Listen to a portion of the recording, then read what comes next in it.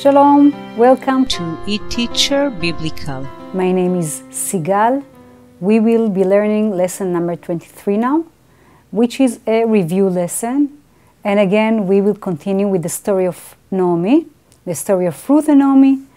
And we are at the stage where Naomi had lost her husband and her two sons, and she's only with her two daughters-in-law. One of them, if you remember, is Orpah, and the other one is Ruth. Again, you remember that we discussed the names in Hebrew. Orpah also means something in Hebrew. It means the back of the neck. And Ruth, maybe friendship, Reut. This is one interpretation of her name. And as you know, what happened later on, Orpah did leave Naomi, and Naomi stayed with Ruth only. Naomi urged both of them to leave and to go back to their families, but Ruth insisted to stay with her mother-in-law. So here they returned to Bethlehem after they heard that things are quite okay, the famine is over. Let's read the very first chapter, the very first verse, Ruth 1:19, and we go through the verse and also translate it and show some phenomena that we have learned before.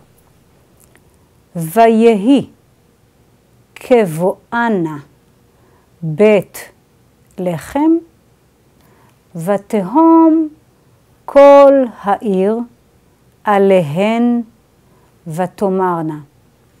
הזאת Naomi. So now, Vayehi kevo'ana, as they entered Bethlehem, vatehom, made a stir, the whole city, or it actually means the entire women in the city. This is an onomatopoeic word in Hebrew, vatehom. It's something like, they were so surprised to see Naomi the way she looked, way older. She belonged to a very rich family before, when she was in Bethlehem. Now she looked with very simple clothes, very simple woman now, way older, miserable. So everyone in the city was very surprised to see the way she looked now. Alehen, over them, vatomarna, and they said, Hazot, Naomi, is this Naomi? So what do we have here? In related to grammar, we have several things we want to notice. First of all, you see the highlighted words here, Kol Ha'ir.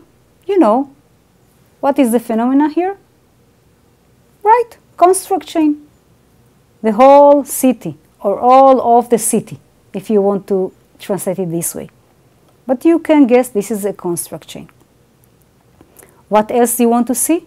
You want to see the interrogative hey in the word hazot. How do we know it's an interrogative hey? Notice that the hey has the chatef patach, the reduced vowel underneath. So that's a question in Hebrew.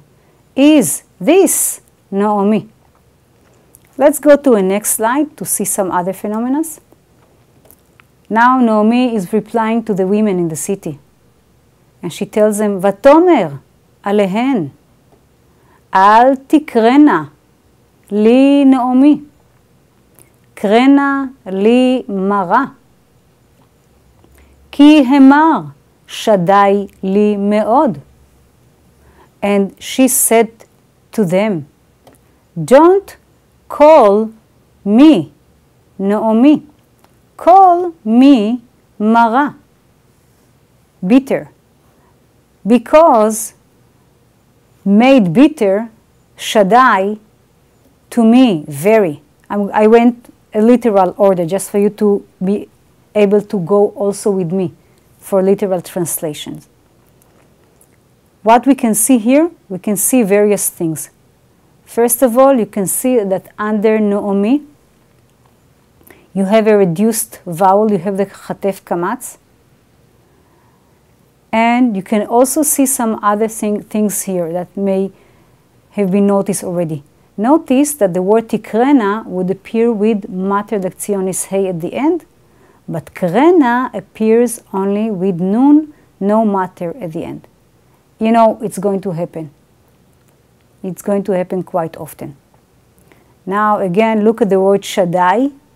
Shaddai, you will see that the translation is leaving it as Shaddai. Some translation would translate it as Lord Almighty. If you go through many Jewish homes, you see that at their doorpost they have a tiny box, and this box is called the mezuzah.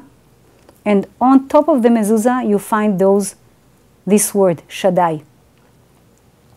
And inside there is a scroll with portions from the Bible. And the people, when they enter their house, they put their hand and they kiss this mezuzah. So this is the word. You can look for it on the mezuzah of any synagogue or any Jewish house.